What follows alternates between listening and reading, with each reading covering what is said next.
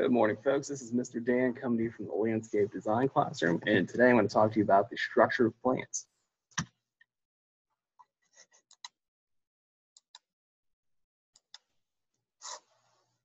So a plant's structure determines its functions used to identify and classify the plant.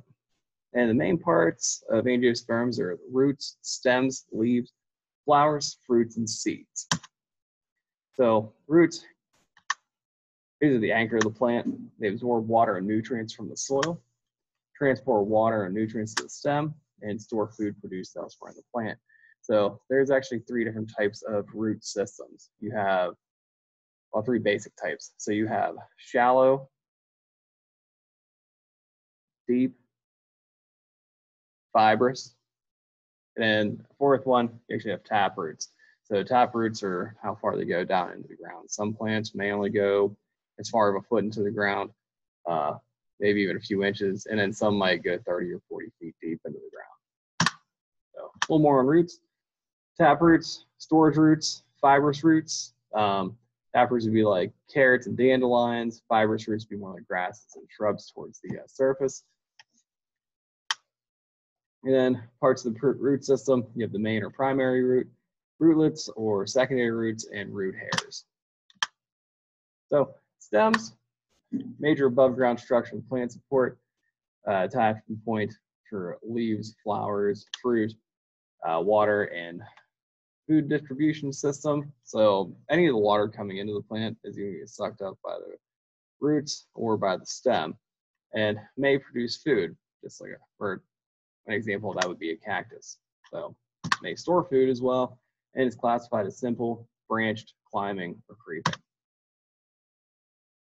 Moving on to leaves, their main function is to make food and other chemicals needed for growth and reproduction. So leaves are going to take in sunlight through photosynthesis. That in the combination with water coming into the plant is going to help that plant produce food. So main leaf parts, blade and the petiole. So the blade is the broad, thin part of the leaf. The petiole is the narrow, cylindrical part, may not be apparent. A lot of plants, you may just see the blade here, but you might not see this little guy, the petiole right here. So stipule, small leaf-like structure at the base of the leaf stalk, not present in all leaves. The main leaf parts, over here we have the seed head, the spikelet, and we have a bunch more going down through here, which I'm going to let you review in your notes. So the sheath is part of the leaf base surrounding the stem. And like I said, I'm going to let you guys go through your notes and go over each one of these. I'm just going to cut on like some of the more important ones. So being able to identify these on a plant is only going to help you more with identification purposes. So you have different kinds of leaves, simple. It's a leaf with one blade. I think some examples of this are grasses, oak, apple. And you have compound leaves, have several leaflets going up the stem here. So you have, and it may be joined to the petiole or along the central axis of the leaf. So other ways to identify shape, if it's needle-like, ovate, etc. Margin smooth, serrated, etc. And then the venation, the veins on it. So you may have some parallel ones that go straight up and down, pinnate that go from side to side, and palmate are a little bit everywhere, but they're spreading from that middle stem up through the leaf.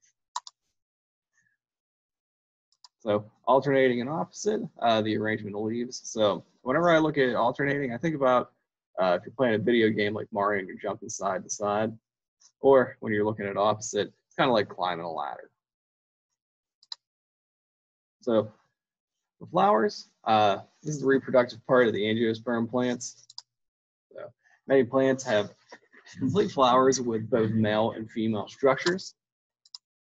The male part of the flower produces pollen, and through the female part receives the pollen and eventually forms seed. So male flowers typically up on the top here, with female flowers being on the bottom. Some plants have separate flowers containing only male or female parts. So often these male or female flowers are both found on the same plant.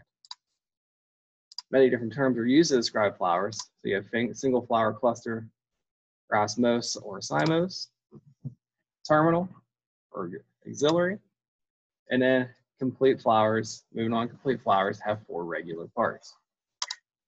So the calyx, corolla, stamen, and pistil. So when we take a look over here, the corolla is the petals, the calyx is the enclosed flower bud, right to the left of that flower. The stamen is the male parts up here, and then the pistil in the middle is female parts.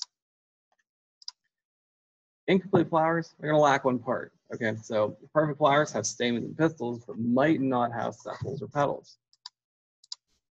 Imperfect flowers lack stamens or pistils. So incomplete flowers, naked flowers have no petals or sepals, as you can see here. And petalless flowers have no petals. So incomplete flowers lack one part still. Staminate flowers have a stamen but no pistils. Pistillate flowers have a pistil but no stamens. And moving into characteristic, monoecious plants, both staminate and pistillate flowers are on the same, so it has both male and female parts, such as you would see on oak and corn. Dioecious plants, there's staminate flowers on one plant, and pistillate flowers on a different plant, male and female parts. So you would see this on holly or Brazilian peppers. And polygamous plants are staminate, pistillate, and hermaphroditic bisexual flowers on the same plant. So you find that on a red maple. So different flower forms, degree to which flower parts are united, placement of floral parts on the receptacle, subdivisions of each of the 4 regular parts, and symmetry of flower forms. So fruit, what is the fruit for? It encloses the seeds of angiosperms, protects the seed, means of dispersal of the seed, ripened seed-bearing plant ovaries, varied form, color, size, texture, and number, and aids in identification. So 2 different kinds of fruit here. You have fleshy fruits, such as the strawberry below. These are juicy and brightly colored and dispersed by animals. And then you have dry fruits, which are generally grow in a brown or a different type of dull color. And the food is largely confined to the seeds. So seeds can start all over again. They disperse the new plant, protect from injury and drying, provide some food until the young plant can make it on its own, and contain an outer wall and an inner embryo. So from dust like orchid seeds to huge avocado seeds. As you can see here, the seed for the avocado is a very large seed in the middle of that avocado. So if you cut it in half, that's why you always take out the seed before you eat it. Varied in color, texture, longevity, dispersal, how much food they contain. A concentrated food supply is valuable as food for humans and animals. So that is the end of my presentation here. I know that one was a little bit fast today, but I want you guys to concentrate more on the content that we have up on Canvas right now. But if you have any questions at all, please get in touch with me down here in the landscape design classroom. And have a great day, folks.